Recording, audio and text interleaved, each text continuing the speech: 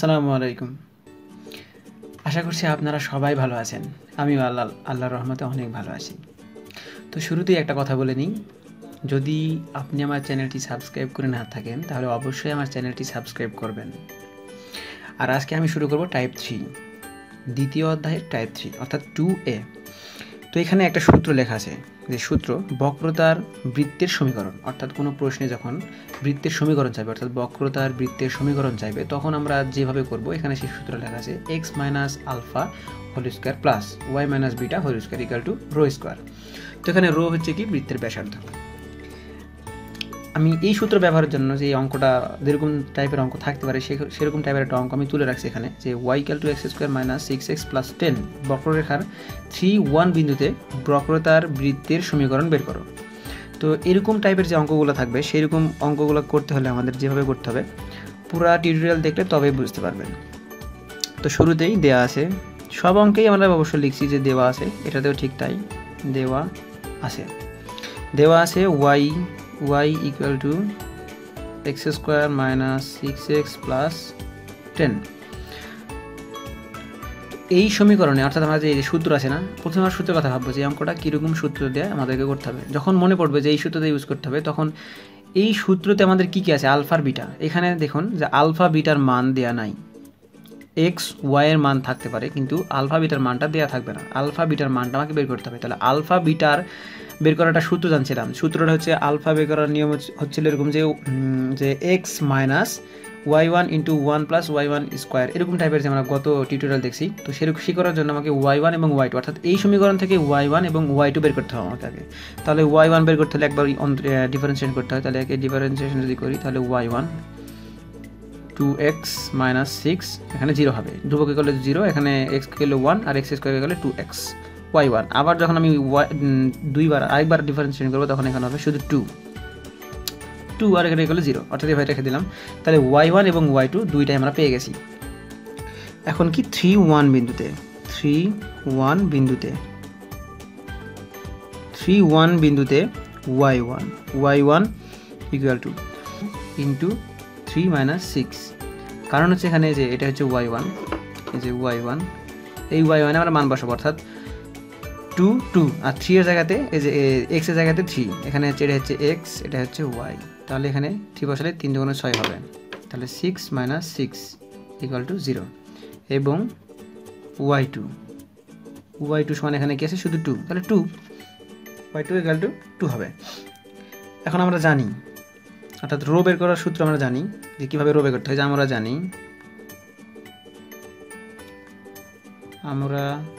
জানি rho equal to 1 plus y1 square 3/2 divided y2, এটা আমরা জানি কিন্তু আগের টিউটোরিয়ালে দেখানো হয়েছে। তাহলে এখানে আমরা মান বসাবো 1 y1 এর মান 0 মানে 0, 3/2 ডিভাইডেড y2 এর মান হচ্ছে 2, একে ভাগ করলে যে হাফ আসবে, আপনারা করে নেবেন হাফ আসবে। আমরা আবার জানি বলে কি এখন আলফা বের করার সূত্র আমরা জানি। আলফা বের করার সূত্র কি? আলফা বের করার সূত্র হচ্ছে x মাইনাস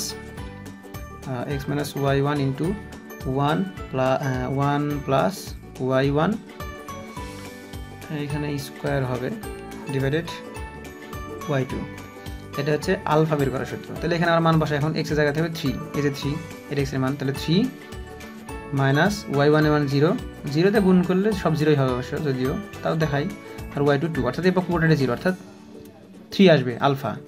আর বিটা বের করার সূত্র আমরা জানি। আমরা বিটা বের করার সূত্র কি, আমরা আগে টিউটোরিয়াল লিখছিলাম এই সূত্র, আমি আবার লিখতেছি সূত্রটা, হচ্ছে y plus 1 plus y1 square divided y2, এটা আমরা জানি। মান বসাই, এখানে y এর মান কী হবে 1, এই যে 1, এটা হচ্ছে এখানে লিখেই দিই যে এখানে এটা হচ্ছে x আর এটা হচ্ছে y, তাহলে হচ্ছে এখানে হবে 1 প্লাস 0 ডিভাইডেড 2, লসাগু গুণ ভাগ এই সেই যেগুলো আপনার করার দরকার করবেন, করলে এখান থেকে আমরা মান পাবো। আমি করে দেখাই, 2 কে 2 প্লাস 1 ডিভাইডেড 2, তাহলে আসবে হচ্ছে 3/2। অতএব আলফা বিটা সমান সমান আমরা লিখতে পারি কি, একটা হচ্ছে 3, আলফা মান 3 বের হয়েছে আর বিটা মান বের হয়েছে 3/2। এটা হচ্ছে আলফা এবং বিটা। অঙ্ক শেষ হয়নি, এটা হচ্ছে কেন্দ্র বের হয়েছে, এটা হচ্ছে কেন্দ্র প্যাকেটে লিখে দিই যে কেন্দ্র, আমি বোঝার জন্য লিখছি কেন্দ্র। এখন এইখান থেকে আমাকে সমীকরণ বের করতে হবে। তাহলে সমীকরণ বের করতে হলে কী করতে হবে, আমরা ওই বক্রতা বৃত্তের সমীকরণ কি লিখছিলাম, বক্রতা বৃত্তের সমীকরণের সূত্র লিখছিলাম হচ্ছে যে x minus alpha whole square plus Y minus beta. এটা হচ্ছে সূত্র, আমি ওই শুরুতেই সূত্র লিখছিলাম। এখন উপরে আমরা পাইছি, এখানে লিখে দিই কি কত পাইছি। সেটা হচ্ছে আলফা ইকাল টু পাইছিলাম আমরা হচ্ছে 3, আর বিটা ইকাল টু পাইছি হচ্ছে 3/2, আর এটা ইকাল টু পাইছিলাম আমরা হচ্ছে হাফ। এটা আমি এবার লিখলাম কারণ অপার লেখা আছে, আমি পেজে অপার আছে, উল্টাচ্ছি না। তাহলে এখানে হচ্ছে আমরা মান বসাবো যে এক্স এর মান কত, এক্স এর মান আমার এখন সূত্রতে শুধু মান বসাই দিতে হবে, মান বসালে হয়ে যাবে।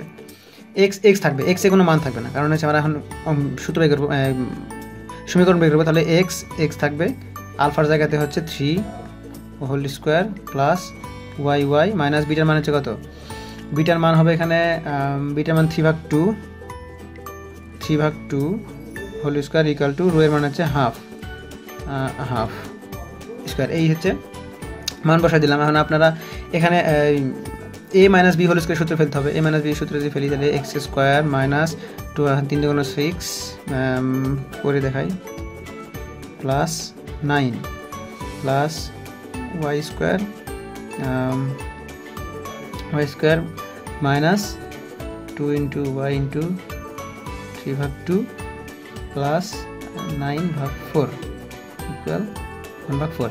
একে আপনি এখন সমাধান নিজের মতো করে সমাধান যদি করেন তাহলে সমীকরণ দাঁড়াবে হচ্ছে x square plus Y square minus 6x minus 3y plus 11 = 0। আমি অন্য জায়গাতে করে রাখছিলাম, সেই জন্য আমি করে দেখালাম তাড়াতাড়ি করার জন্য, নাহলে টিউটোরিয়াল অনেক বড় হয়ে যাবে। তো আপনাদের সুবিধার্থে আপনারা অন্য জায়গাতে করে নেবেন, বুঝতে সমস্যা নাই। এই লাইনে পর এই লাইন কীভাবে আসলে এটা তো অবশ্যই আপনারা বুঝেন, যদি নাই বুঝেন তাহলে অনার্সে পড়াশোনা করার দরকার নাই, কিছু মনে করবেন না, সরি। যাই হোক, তো এটাই অতএব নির্ণয়, এটাই হচ্ছে অতএব নির্ণয় বক্র রেখার সমীকরণ হচ্ছে এই যে এইটা লিখছি না, এইটাই হচ্ছে অ্যান্সার। এইভাবে তো টাইপ এই একটা টাইপে দেখালাম, অনেক সহজ। এরকম টাইপের অঙ্ক খুব একটা বেশি নাই এই 2 এর এতে, তবে যেগুলো আছে আপনারা করবেন অনেক সোজা। আমি আর দেখাচ্ছি না, আজকে একটা অঙ্ক দেখাবো। পরবর্তী টিউটোরিয়ালগুলো 2 এর বি থাকবে। তো অবশ্যই যারা সাবস্ক্রাইব করেনি তারা অবশ্যই সাবস্ক্রাইব করবেন, তাহলে পরবর্তী টিউটোরিয়ালগুলো অবশ্যই পাবেন। আমি পর্যায়ক্রমে এভাবে 2B 2, 3, 4 এভাবে শেষ করবো, পর্যায়ক্রমে গোটা ক্যালকুলাস 2 শেষ করবো ইনশাআল্লাহ। আপনারা সাথে থাকবেন, ভালো থাকবেন সবাই, এই আশায় শেষ করতেছি। আসসালামু আলাইকুম।